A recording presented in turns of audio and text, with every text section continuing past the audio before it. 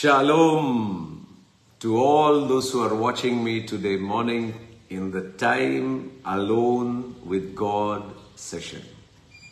For those who are new, Time Alone with God is a must. Many a time what happens is we revolve our spiritual life just by going to church on Sunday. But you should understand that as you continue in the Word of God, continue in the fellowship with the Word of God, the Word of God will make you what it says. These are instructions for the whole world, anyone who believes. Jesus never started Christianity. He never started a religion. He said, "Thy kingdom come on earth as it is in heaven." In heaven there is peace. In heaven there is joy. In heaven there is abundance.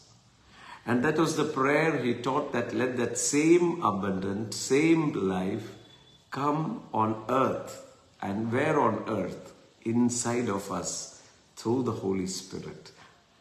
So your heaven and your life and your homes will be like heaven. In peace, in joy, and in abundance.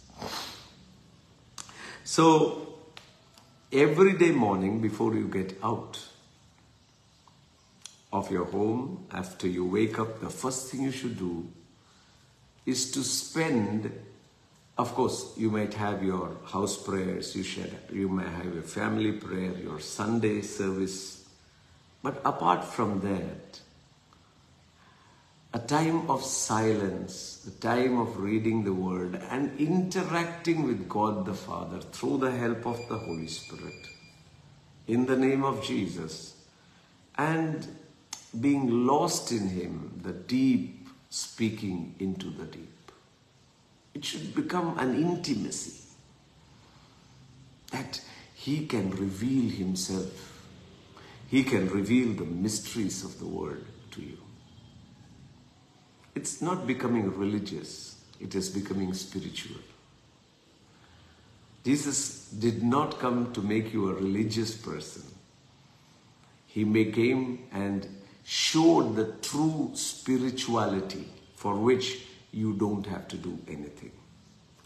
So today is July 3rd, and the verse for today's Time Alone with God is from the book of Isaiah, chapter number 54 and verse 9. For this is like the waters of Noah to me. For I have sworn that waters of Noah would no longer cover the earth. And I have sworn that I would not be angry with you nor rebuke you.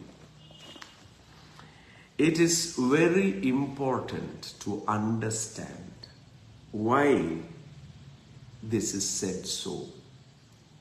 The new covenant, where Jesus has established it with His own blood, He being our high priest before God the Father by His own blood.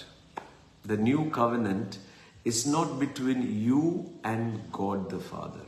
It is between Jesus, who represents us as the high priest, and God the Father. So it will never break.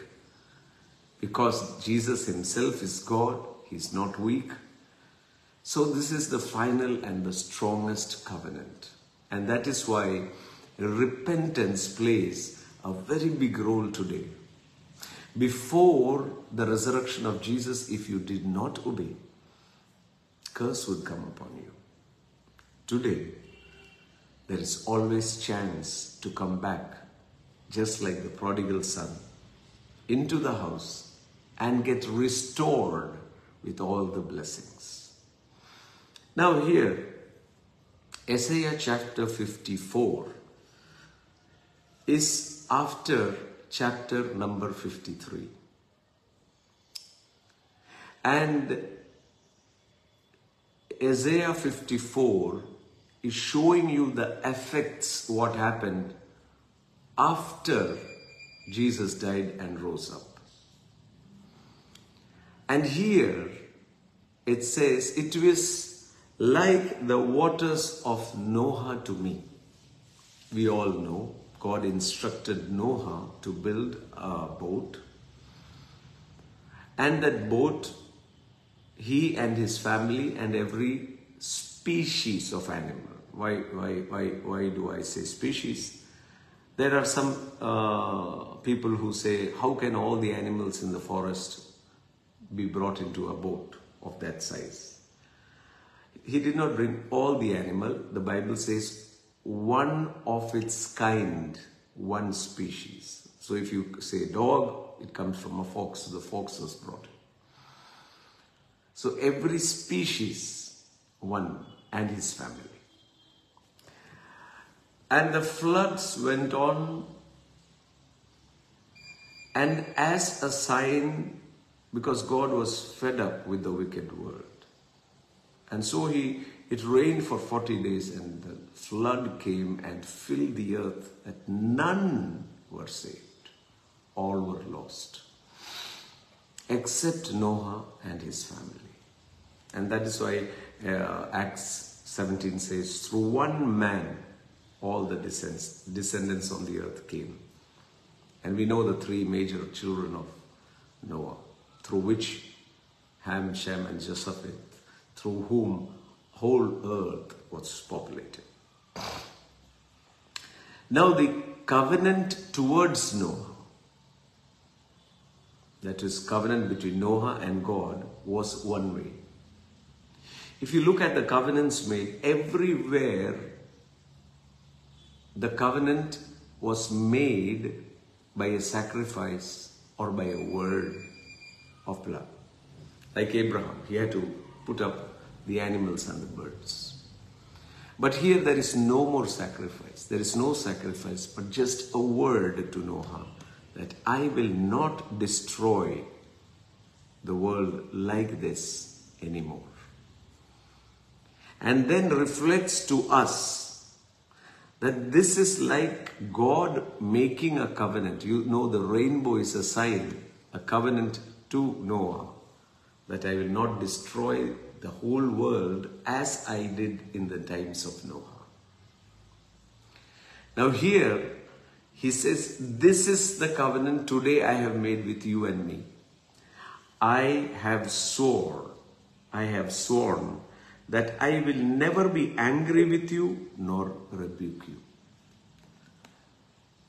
Here, just like God had a covenant with Noah, one way, he says, the sacrifice is my son. All the anger, all the rebuke, all the sin, all the curse was upon my son. And so, I will not be angry with you or rebuke you anymore. Isaiah 54 is a wonderful chapter. You will find 2 or 3 verses also I read. Do not fear, you will not be ashamed, neither be disgraced, for you will not be put to shame. Romans says, he who looks upon the Lord will never be put to shame. And then it says, all your children shall be taught by the Lord, and great shall be peace upon your children. All your children. I would like to here say that children, you did not create, it was a gift from God. If God gives a gift, he knows how to handle the gift also. If you put your hand off. Sometimes children become our idols. Leave them. God will teach them and you will have great peace upon them. And then it says, in righteousness you shall be established. This never happened in the old covenant. They had to do works to become righteous for 1 year.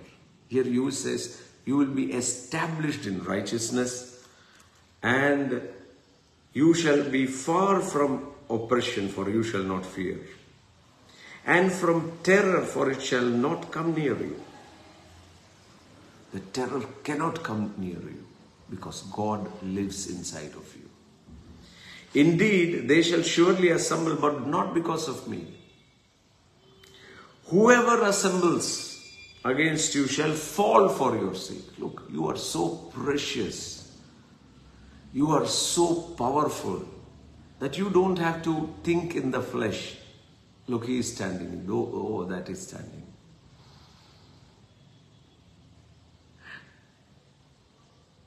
Unfortunately, the love of God, which brings faith, Galatians 5:6, love brings faith.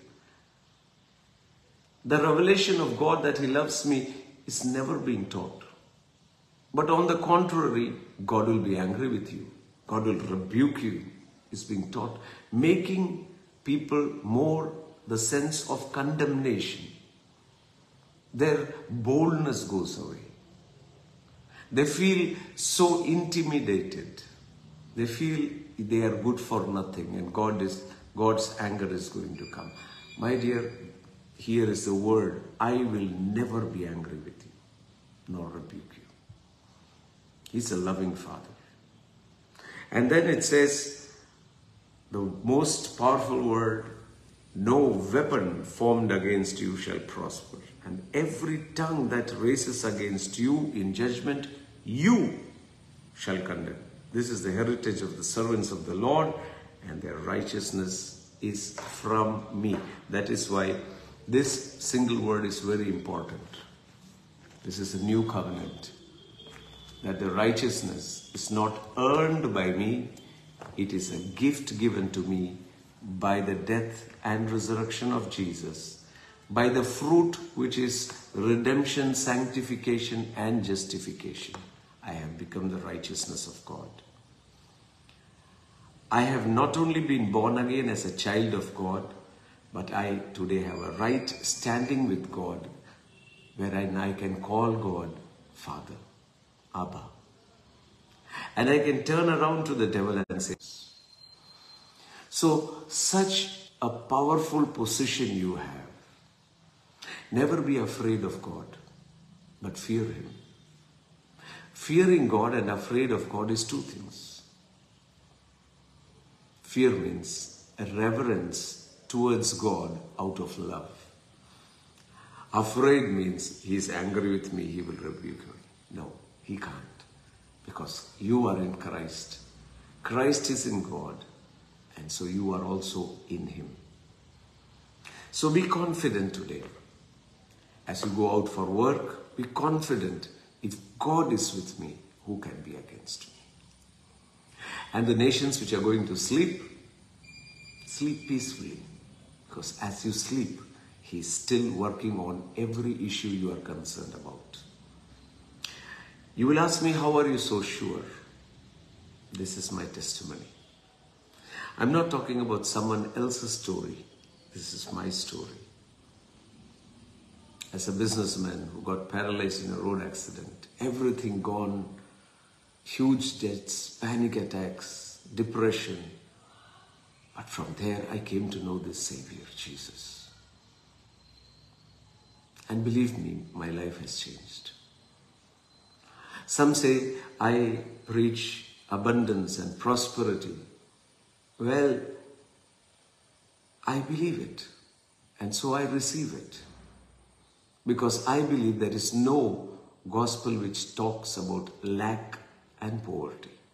Gospel is the power of God that will change your life forever. In riches, honor, and abundance, while we hold on to eternal life. Let us pray. Father, we pray in the name of Jesus, that everyone who is watching us, let them be confident. Let the sense of every condemnation and fear get out of them, knowing that God will never be angry with them, neither rebuke them.